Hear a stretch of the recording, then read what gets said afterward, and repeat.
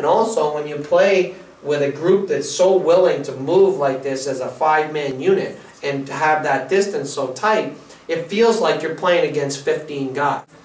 They would take their high man here and they would just push him over here, and they would have their guys covered, but there was constant interchange, constant interchange. First, the guy that's going to the net, he actually goes front post, which is the puck post closest to the puck carrier, and then you have this guy here who potentially could go to the back post, so now you have both of those covered. So there's just a lot more options that you can have off of here.